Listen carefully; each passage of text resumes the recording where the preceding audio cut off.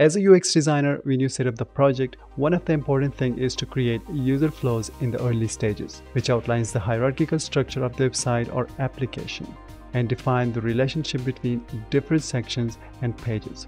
Obviously, it is a time-consuming process when you design each shape and connector manually. But what if I show you an easy way to make it in just 5 seconds by using EdrawMax AI Assistant? Open EdrawMax AI tab, select Flowchart, enter a prompt, and launch. That's it. Wondershare EdrawMax simplifies the process of creating exclusive and visually stunning diagram with its extensive range of resources. It offers over 280 basic diagram templates, more than 10,000 user-shared diagrams, and a library of over 20 million vector symbols. EdrawMax AI empowers professionals, students, teachers, and designers to maximize productivity, simplify workflows, enhance skills, and create engaging content effortlessly. But today we will create a user flow diagram for our app design as a UX designer. Let's dive straight in. Once you download and install EdrawMax, you will see the interface like this. By the way, EdrawMax is available for Windows, macOS, Linux, and online. I will put the links in the description so you can download from there. Okay, so here are some presets for different types of diagrams and can definitely create the blank one. Here below are some video tutorials which you can learn from here also. On the left side panel, we can find a wide variety of diagram types from simple flowcharts to professional detailed engineering circuits. Under each diagram category, there are different diagram types, and you can use these pre-built diagrams immediately. You can see there are lots of categories for businesses like management, marketing, strategy and planning, for software and database, for engineering. Similarly, there are many templates available for infographics, cards, and UI UX. You can also search here for anything you want, but today we will create a user flow diagram. For that, we will use EdrawMax AI Assistant in the start, and then we will customize it. So I will click on this. Here you can select any tab depending on what you want to create. But this time I will select the flowchart and will enter a prompt like user flow for food delivery app and launch. It will take few seconds and will generate a diagram. If you don't like the result, you can regenerate multiple times. So for now this is just fine. Let's increase the size first and align it in the middle. Okay, this is the first look of the diagram. You can directly change the design style from here also. But now we will edit it manually. This connector is overlapping the rectangle because I dragged it. Before editing, let's talk about user flow and this diagram. Well, user flow is a visual representation or a diagram that illustrates the path a user takes to accomplish a specific task or a goal within a website or application. It outlines the sequence of steps, interactions, and decision points that a user encounters while navigating through the interface. So there are a lot of shapes and arrows, but what we need to know is that this is really a diagram which shows a path and step that the user might take from the entry to the end. So every application has their entry point or starting point, which means the user opens or enters in the app. It commonly represented by the circle. Actually, that can be totally up to you how you build them. But there are some industry standards that I want to encourage you to stick with. Then the next one is the rectangle, and it is the most common shape in every user flow diagram. It can represent different screens or pages. It can be a flat rectangle or a rounded corner rectangle or other similar shape. It's up to you. The next one is the diamond. This is the point in the flow where the user must make a decision, whether it can be yes or no. It can be approved or not, correct or not correct. The next thing that I want to talk about is these lines and arrows. Actually, these lines in general lead a user from one stage to another or from one screen to another. In this case, if the user makes the cart empty, this arrow will take the user to choose the restaurant bag. If no, it will take the user forward to proceed to checkout. Then the next step is if the user does not select any payment method, this arrow will take the user back to this stage. And if yes, the next stage will be confirm order, and then they will place the order, which is the closing stage, and again represented by a circle.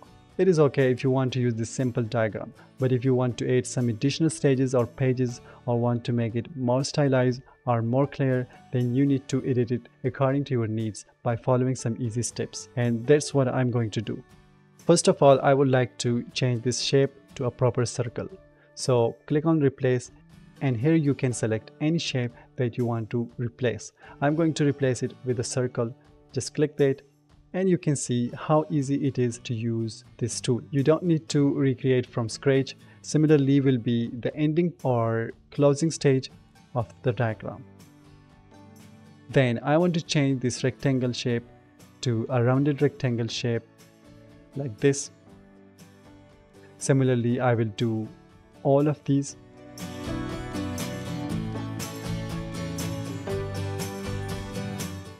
Then we have this diamond shape, which is fine, but I want to replace these both diamonds with diamond to make the same size like this. Now, if you select all these objects, you will be able to see a small tab here. This will give you some smart options, like if you click on select, then you can work on all shapes and connector at the same time. So shapes, and here is the style panel. I want to change the stroke color and the stroke size to 2 point. So the style is applied in all the shapes. Now I want to change the color of the entry and closing stage to this light purple color. Then these rectangle shapes should be in that light green color, and these diamonds should be in that light yellow color. So now we can identify different stages very quickly. This line is very close to these shapes, and I need to make some more space here.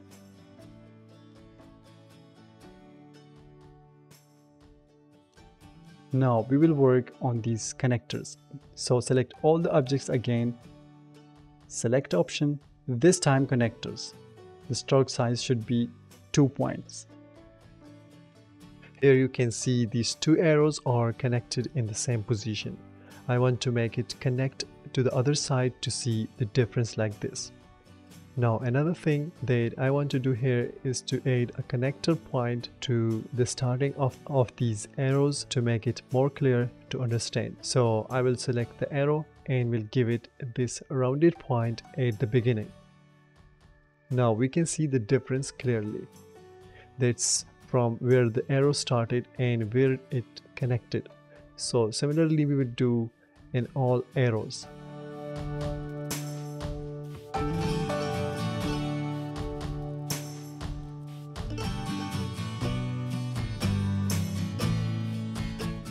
So if you notice these arrows which are taking the user back are the same exactly like these other arrows. So for more clarity we need to make the line type to the dash line. Now it's looking a little bit more clear, and I want to make the corner a little rounded like this. Great. Now these yes and no are just the plain text, so I want to make a placeholder for it to make it clearly visible. So go to insert.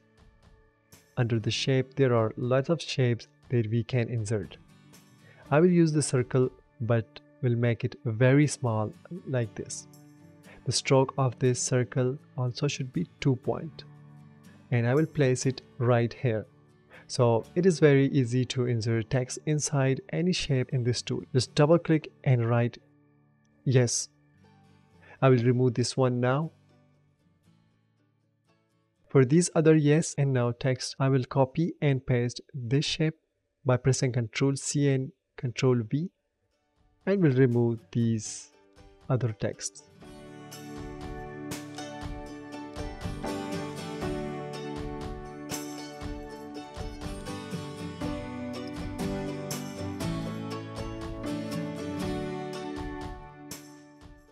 So our diagram is about to ready. We have the starting point and the ending point. We have these different pages or screens. and a decision stage, and we have some solid lines and these dashes lines which give clear instruction to the user. Once you complete your diagram and want to remove this extra space, just right click and fit to drawing. This was a dummy user flow diagram for a user delivery app. So if you want to connect any stage to another, that is just simple. Drag this point and connect to the other shape in this way. And if you want to add another shape, click on this arrow to quick access to different shapes that you can easily add in this way. And if you continuously add shapes in your diagram, it will automatically increase the size of the artboard. So we have created this diagram with the help of EdrawMax AI assistant. Then we edited the style, the color, and the font manually.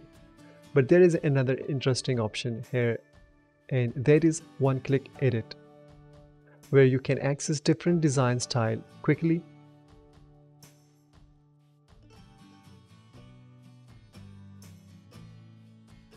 Then you can change the font style at once in all the diagram shapes. Similarly, can change the color of the shapes in the diagram at once. Look, if I change the diamond color, you can see the color is applied in both the diamonds. Then the rectangle, and similarly on the circle. Then you can also change the line color. The next option here is the Unify Paragraph, where you can edit your text. Then the fourth option is Smart Analysis. This will analyze your design and fix if there are any alignment and color issue in your design. So once you make changes, then apply it to your design. But I'm going with my own design. If we talk about its interface, it feels like an office suite, seamlessly blending the familiarity of productivity tools with an intuitive design that enhances efficiency and workflow.